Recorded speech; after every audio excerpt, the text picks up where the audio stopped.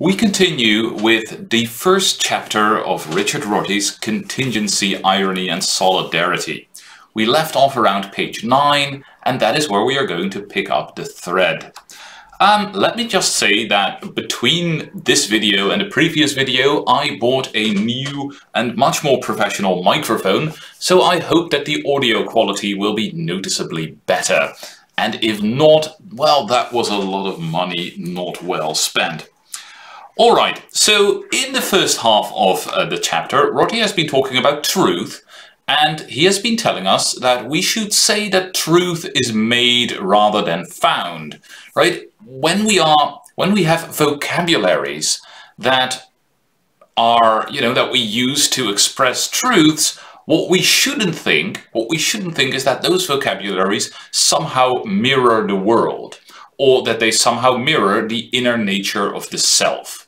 So the idea that Rorty has been opposing is the idea that the ways that we speak, that the very concepts and theories that we search out, that those are somehow already there in reality, or already there in the structure of the self, and then the evolution of language is going to be an evolution of our language towards those structures, right? The point where we're gonna end up is the point where our language accurately mirrors the pre-existing quasi-linguistic structure of either external or internal reality. That's the kind of picture that Rorty is trying to oppose. And so he's been talking about truth, and now he's going to tell us more about language, because of course what he needs is an opposing story about how language works and how language evolves. If it is not a teleological story of languages becoming ever more adequate to some pre-existing structure, then what is the history of language? So we return to the theme, which is the title of the chapter, of the contingency of language, right? Which would be the idea that the development of language is full of accidents, right? Could have been completely different. Doesn't have some kind of pre-given teleological goal towards which it inevitably or quasi-inevitably, if that makes any sense, progresses, right? No, the history of language is full of accidents, could have been completely different. There's a historical and causal story to be told about it, to be sure, but there's no sort of philosophical story to be told about it, in the sense that there would be some story that shows that we have to end up talking the way we do, or maybe the way that, people will do 1, 2, 3, or n generations from now. The author that Rorty pushes forward at this point in the chapter as being an author who will be particularly useful to the kind of story that he wants to tell is Donald Davidson. And Davidson is introduced as somebody who breaks with the notion of language as a medium. Now, when Rorty talks about language as a medium, he is not thinking about like a specific philosophical theory that we could, sort of identify with the thought of a particular philosopher. He's thinking of a very broad set of ways of thinking about language. And what all those ways of thinking about language have in common is that they, well, really have 3 important terms. There's on the one hand me, the subject. There is on the other hand the world of objects, and then in between them, in some sense, we find language. And so language is that which the subject uses to express their views about the object, or to represent the structure of the object, or something like that. Right? So there's subject, object, and language somehow mediates between the subject and the object. And Rorty tells us that, putting language in that position was in some ways at least an attempt to break out of earlier pictures where between the subject and the object there might be something like our ideas or our mental contents or something like that. And Rorty says, well, people started to say, no, it's language that is this mediating thing, partly in order to maybe break out of this idea of a medium, to sort of break out of this idea that what we're trying to do, or the way that we have to think about our relation to the world is this sort of mediated relation where subject and object have this gap between them and something that has to fill the void, and now it becomes very unclear how that void could be filled, how subject and object get together. In other words, this very familiar Cartesian picture of subject and object. And the way that talking about language instead of something like Cartesian ideas, the way that talking about language was supposed to help was that languages seem to be things that have a causal history, right? I mean, we can think about how we generate languages, how we come up with languages, how languages change through history, through interaction with physical objects. And so Rorty presents it here as a kind of naturalizing move. But he says, if that's what we're doing, if that's the only thing we're doing, then it's definitely not enough, because we remain captured in this basic picture of a subject and an object and a mediating thing between them, which leads to all kinds of questions. Like, do we have the right language to describe the objects? Do we have the right language for expressing our beliefs about the objects, maybe?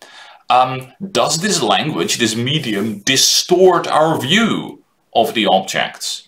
Or does it show them the way that they themselves are? Right? Those are the kinds of questions that inevitably come up if we accept the kind of mediating picture that Rorty is eager to replace. And so he says what we need to do is we don't just need to bring in language as something that is maybe more naturalistic than ideas, but we also need to tell a different story about language, a story under which language is not a medium. It is not something that we have in order to represent the world and about which we can then ask these difficult questions like, does it represent the world? Does it falsify the world? And so on and so forth. And so, again, the philosopher that he brings forward to help him make this point is Donald Davidson. And Davidson is supposed to help us think through the idea that language is a tool. Okay, this is something that Rorty says he gets from Wittgenstein, the idea that language is a tool. And when we think of Wittgenstein in this connection, we're not thinking of the early Wittgenstein of the Tractatus. We are thinking of the Wittgenstein of the philosophical investigations when he talks about language games, right? So here's this very famous example of Wittgenstein is where you have like these two builders, right? One person is sort of building something and he needs certain, blocks of specific sizes and shapes, and there's somebody else who helps him, who carries the blocks to him, and so they develop a language which maybe has words like slab and block and pillar and who knows what. And that language works. I mean, that language is correct. It fulfills everything that it has to fulfill in order to be a perfectly suitable language, just in case these two people can use it with the effect that they want to achieve, which is that the guy who brings the blocks always brings the block that the guy who wants the blocks needs, right? If that's what the language does, if one guy saying slab, always leads him to get the block that he wants, then they have a good language. And so here we are thinking of language as a tool, which is to be used in a very specific situation. And different situations might ask for different tools, but it's always the tool aspect of language, not the representational aspect of language that is center stage. Okay, so it's the tool aspect of language, not the representational aspect of language that is center stage. Now, Rorty is well aware that to claim that language is a tool or that it is a series or set of tools is not totally unproblematic. And so at the bottom of page number 12, he says this. This Wittgensteinian analogy between vocabularies and tools has one obvious drawback. The craftsman typically knows what job he needs to do before picking or inventing tools with which to do it. By contrast, somebody like Galileo, Yeats, or Hegel is typically unable to make clear exactly what it is that he wants to do before developing the language in which he succeeds in doing it. His new vocabulary makes possible for the first time a formulation of its own purpose. So, when it comes to language, Rorty says, on the one hand, it is totally correct to think of language as a tool. I mean, you're using it to do something with that you want to do, and that is in a sense the way that you're going to evaluate it, right? A vocabulary is a successful vocabulary if it helps you achieve your goal, if it is the right tool for the job.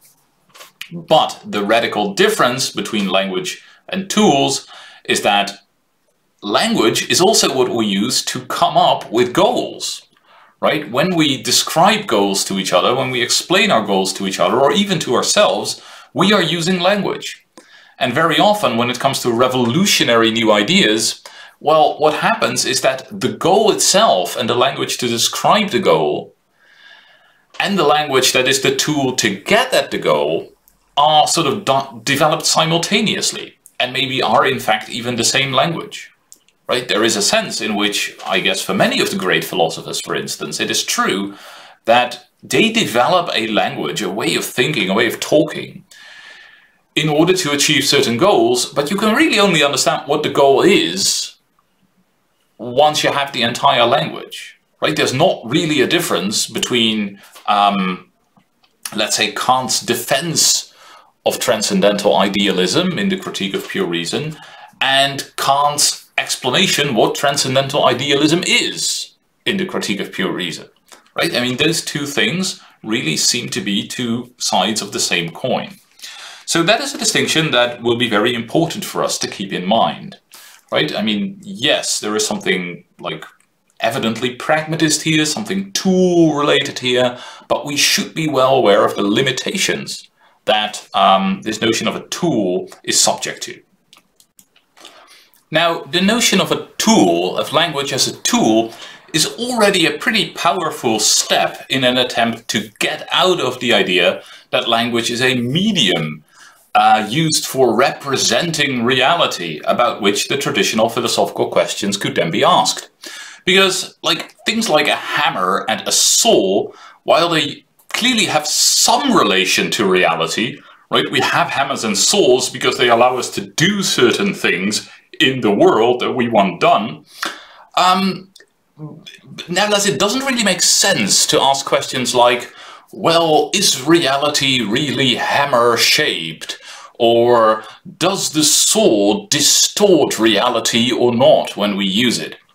So there is a sense in which bringing in the notion of a tool is going to do a lot of work for Rorty. Right? It sort of gives us an alternative way of thinking about language, an alternative from the traditional way of thinking about language as a medium that represents reality, a medium in which we represent reality.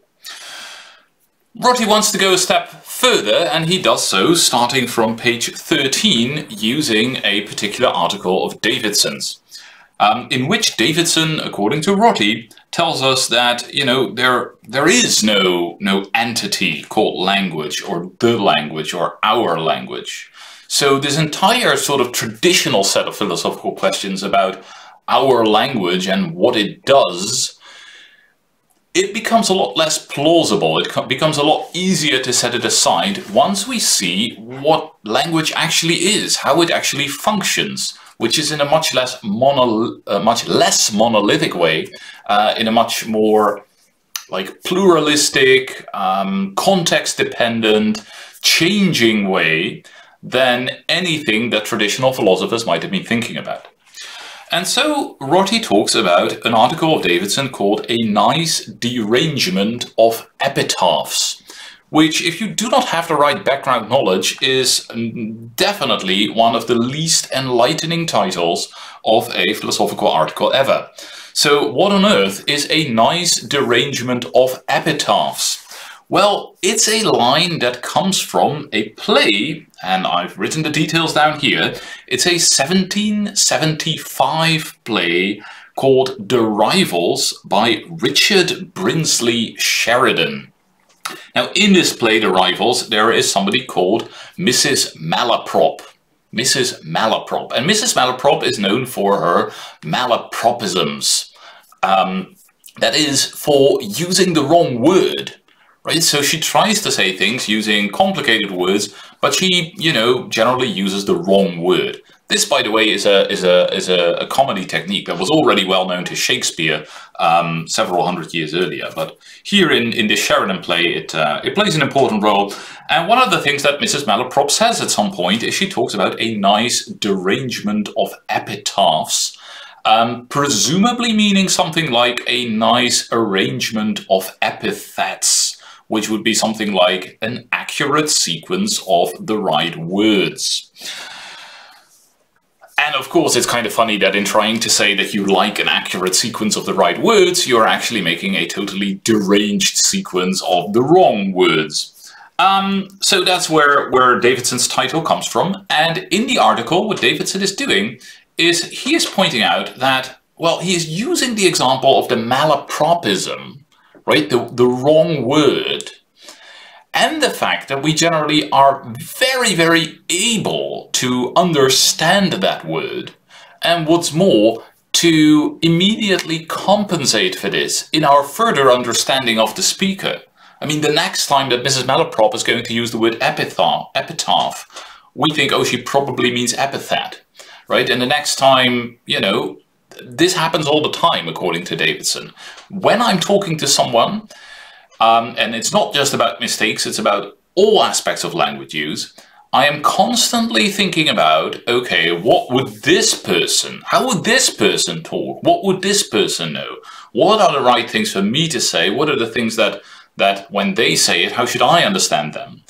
And we are continually changing these ideas based on how the conversation actually goes, right? So the kind of words that are used, the claims that are made, the mistakes that are made, and so on and so forth, all of that sort of, I am continually updating my theory about how to interpret the other person's words and how to use my own words in such a way that there is a maximum probability of me being interpreted in the way that I want to be interpreted.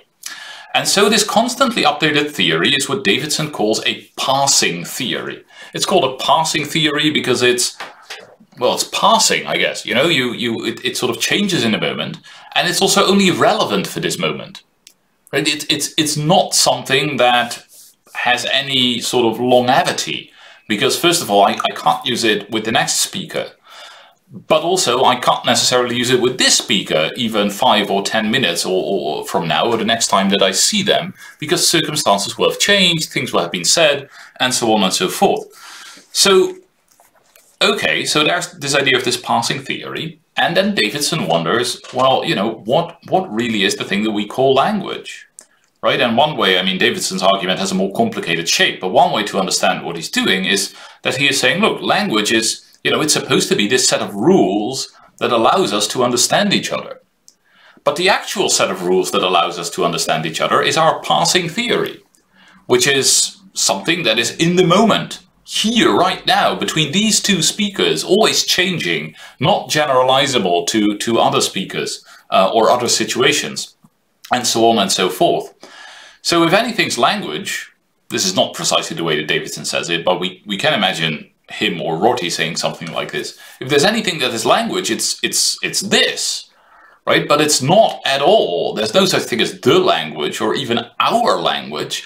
It's just this constantly changing series of theories that help us navigate this interpersonal space of communication. All right, so something like that is Davidson's story. Now, the way that Rorty presents Davidson's story here in chapter 1 of Contingency, Irony and Solidarity is pretty strange, because Rorty presents it within some paragraphs that argue that the point of language is that we try to predict what the other will do, that we are trying not to be taken by surprise, Rorty writes in the middle of page 14. And that is strange for two reasons. It is strange for, you know, I would say the basic reason that really doesn't seem to be what communication is about, right? Trying to not be taken by surprise. Why am I mean, if I can predict the other people, then I don't need to talk to them, right? I mean, aren't we talking precisely because we want to be surprised? Because we want to be surprised. Well, maybe not always, right? When I say 1 bread please to the baker, then I probably don't want to be surprised. But that doesn't seem to be very true for communication in general. So that's one thing that kind of makes it strange. But what makes it really strange is that Davidson is precisely building up his theory around those situations in which we are surprised, in which somebody says a nice derangement of epitaphs. And it only makes sense if we think that, oh, they must be meaning a nice arrangement of epithets. I mean, that's pretty surprising, right? It's precisely because we continually surprise each other that we need to continually build these passing theories that change all the time. So there seems to be some tension between Rorty's use of Davidson's article here on the one hand and Rorty's specific story about language as something that we use to predict each other in order not to be surprised. Now, I wanted to say that because otherwise you might have a completely wrong expectation about the article of Davidson, and it would be very surprising to you indeed. But so I wanted to say that, but I think it's also the case that you know, this tension isn't really important for the story that Rorty is trying to tell, because it's still true that what Davidson is doing in this article, but also in other articles, is sort of building up a theory of language that doesn't resemble the traditional theory of language as a system of rules that we use to represent reality very much at all. And that is, of course, what Rorty wants, right? And if he had wanted to be more systematic about this, then he would have, you know, he would have had to talk about many more aspects of language, I guess. Not just what Davidson is talking about here, but all kinds of other things that Davidson and other philosophers congenial to Rorty's project would be talking about.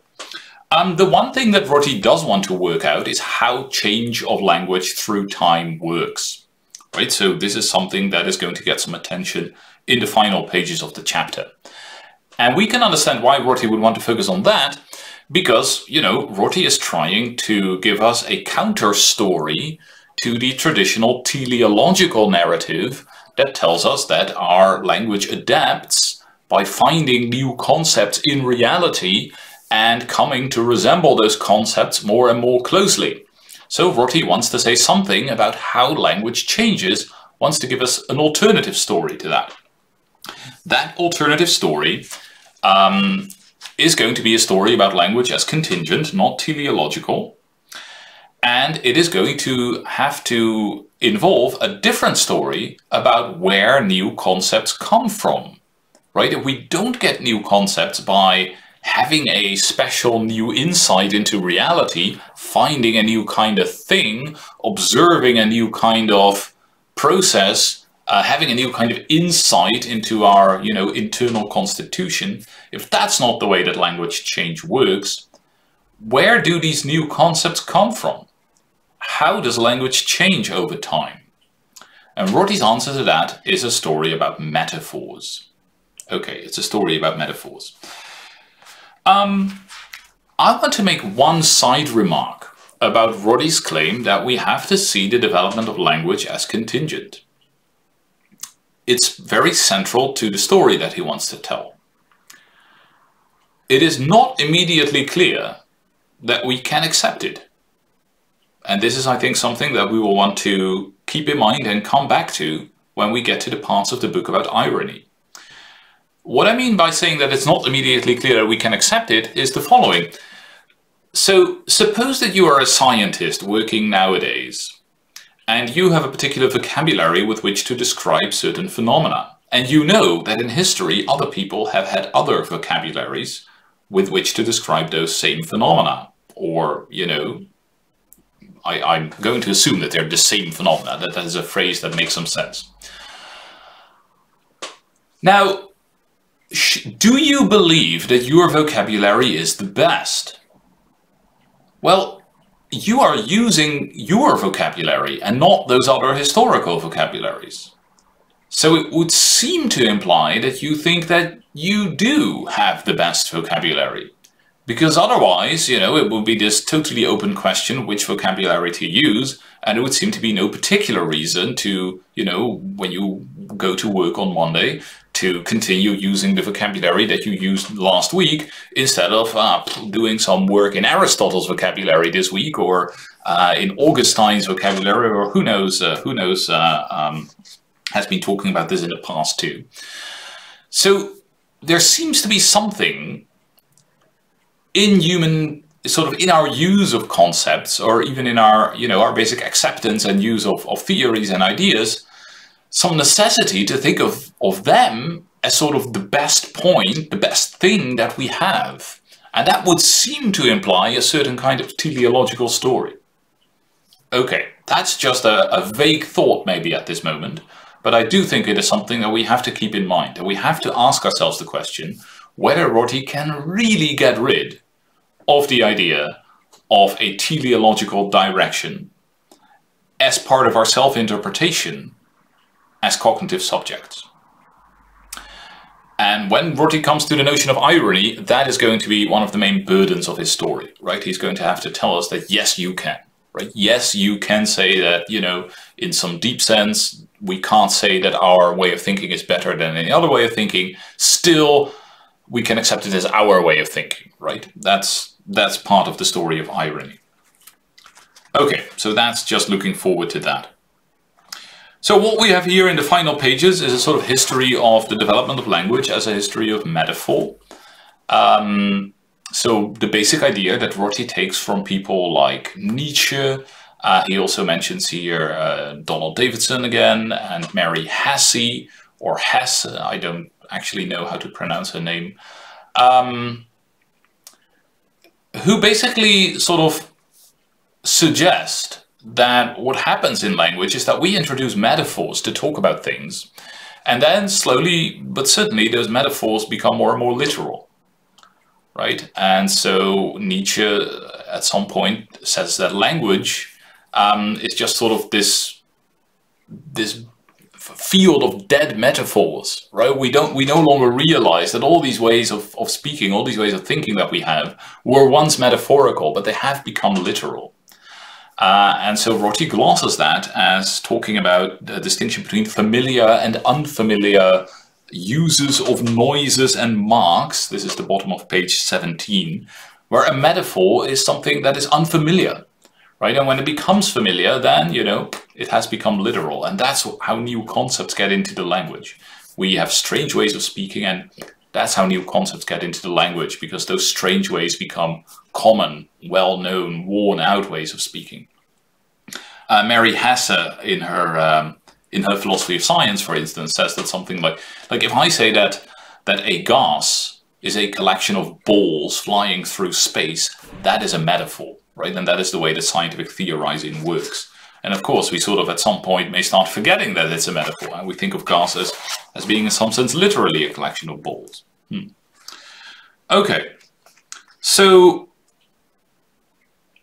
what is important for Rorty is that metaphors do something. They change the way we talk, they change the way we think, they change the kind of conclusions that we draw, they change the way that language functions as a tool.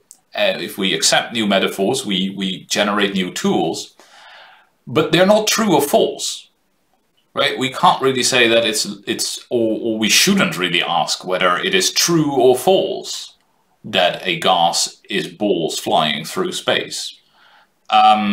What the metaphor is trying to do is it's trying to be useful in certain ways, which in the case of science might involve explanation or prediction. And if it is successful, that's good. But it doesn't really make sense to wonder whether it's true or false, to wonder whether it adequately captures the real nature of reality or not. So Rorty is espousing some kind of anti-realism here, and saying that, you know, we shouldn't even ask the question of truth or falsity when it comes to this kind of introduction of new language, of new theories. And of course, that's precisely the kind of story of linguistic change that he wants to tell us.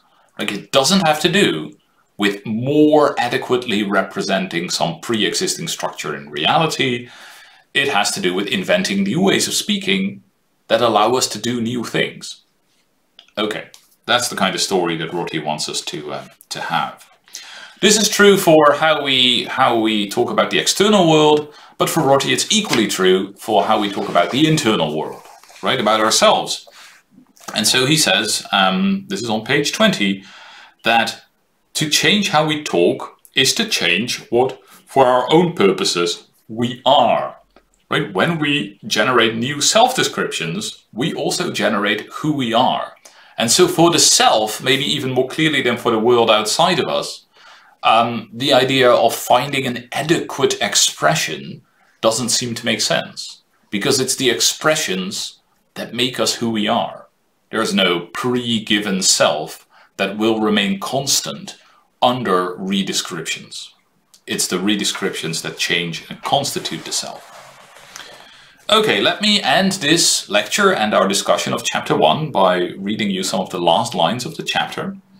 The line of thought common to Blumenberg, Nietzsche, Freud and Davidson suggests that we try to get to the point where we no longer worship anything, where we treat nothing as a quasi-divinity, where we treat everything, our language, our conscience, our community, as a product of time and chance. To reach this point would be, in Freud's words, to treat chance as worthy of determining our fate.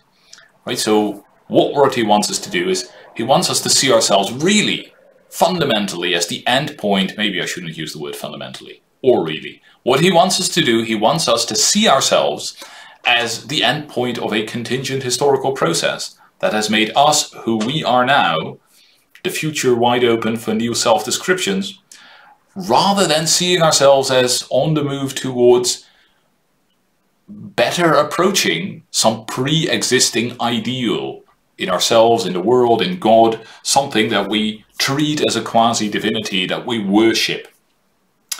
And thus to treat chance as worthy of determining our fate. Having seen how that works for language, Rorty is going to tackle conscience, like the way that we think of ourselves and morality, and our community and political projects in the next 2 chapters.